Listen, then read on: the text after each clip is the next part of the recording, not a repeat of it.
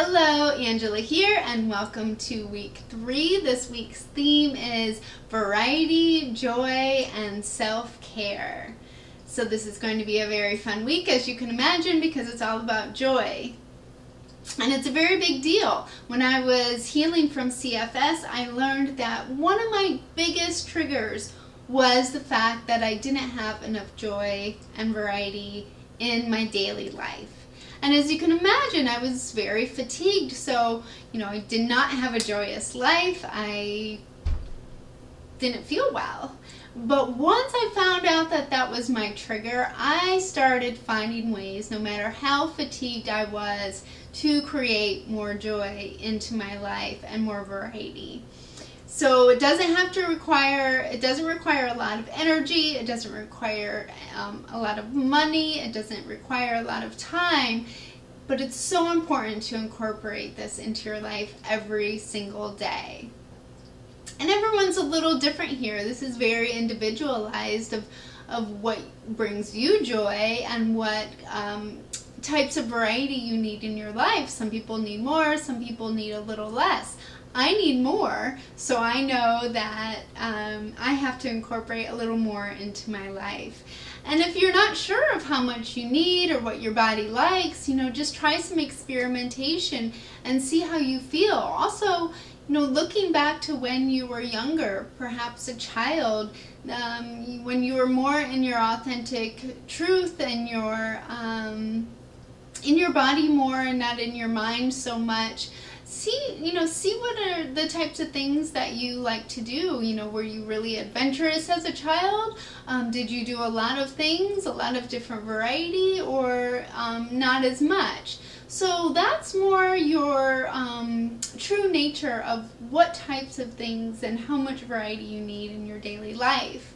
And this can really kind of be your gauge point to know how much you do need.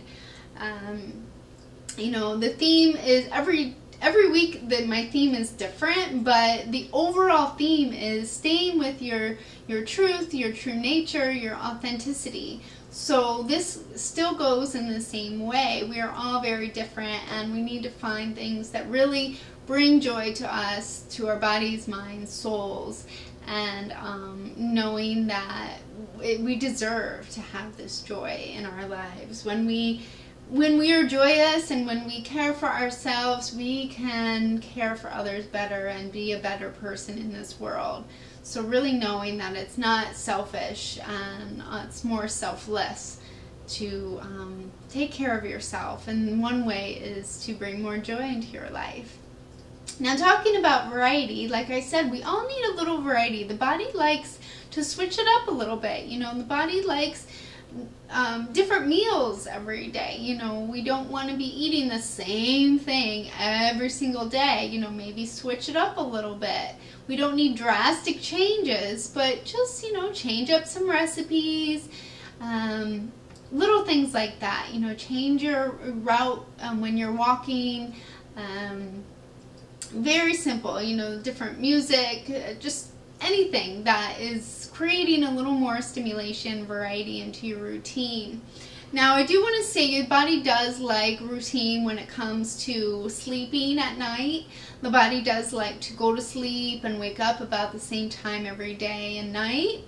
Also, the body does like to eat about the same times every day. So this really creates trust within our body to know that yes, in fact, we will sleep every night, and yes, in fact, we are going to feed ourselves about the same time every day. The body does like that, but other than that, we can have a little more spontaneity into our lives. You can of course plan out your joy and variety to make sure it happens. Or, you can just go more with the flow, see what works for you and your schedule. Sometimes I plan it out ahead of time to make sure that I'm going to get it in. So, on the same note, I want to talk about self-care, because self-care can be very loving and joyous to ourselves, and it's very important to incorporate this in your day. So bringing some self-care into your life can be, again, the small things. You know, when you're brushing your hair, just don't rip through your hair. We want to practice some gentleness and ease and love into our daily routines. You know, when you're putting on massage or putting on lotion in the morning, instead of just slapping it on, you know, maybe give yourself a little massage and see how that feels. Give yourself some love. Give yourself some care. This is very important. Like I said, when we care for ourselves, we can care for others better. In my group, I'm going to incorporate some self-massage into the day. I'm also going to bring in my essential oils, because essential oils have brought me so much joy, and also it really works well with self-care and self-massage. I even incorporate it into my yoga class, my yoga practice at home, so I'm going to incorporate it into the yoga class for week 3. And it'll be a very good time. One way to do that is, this is a Motivate blend. It's a very wonderful blend. We can put it on our wrists. So when we do yoga, we don't want to be putting it into our hands because our hands could be slippery. We don't want to fall. Putting it onto the wrist, into the pulse points. And before you start your yoga practice, bringing your hands together, bringing them to the forehead, taking a deep inhale and really smelling those essential oils. It can be very uplifting, very energizing, or you can choose one that's more grounding and centering. My all-time favorite is Arbor Vitae. This is a very grounding, but also in the same time, it's very opening and lifting. It's very good for the respiratory system.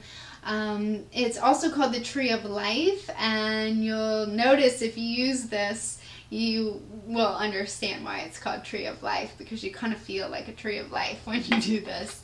That's my favorite. It's really good for meditation. For meditation, you can even put it under the bridge of your nose there, or under your nose above your lip. And that way you can smell it in, you can focus on the breath or your mantra or however you meditate, and it's really good added benefit, really helps with meditation. So it's just something to try. At the end of my group program, we're going to be doing a metta meditation, or a loving kindness meditation. And this is really a good way to sink in the love and the self-care and the nourishment you have for yourself.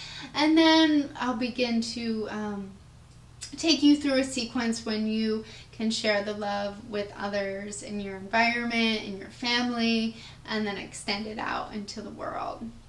So remember, when you take care of yourself, you can take care of others better. It is not selfish to find joy and self-care into your life every day. When you are supported and taken care of, you are just a better person in this world. So I encourage you all to find things that you used to love to do, see if you love them again, find some new things that you love to do or that you may enjoy doing. And take the time for self-care every day, and let me know how I can support you more. As always, I wish you all the best, and I wish you lots of joy. Namaste.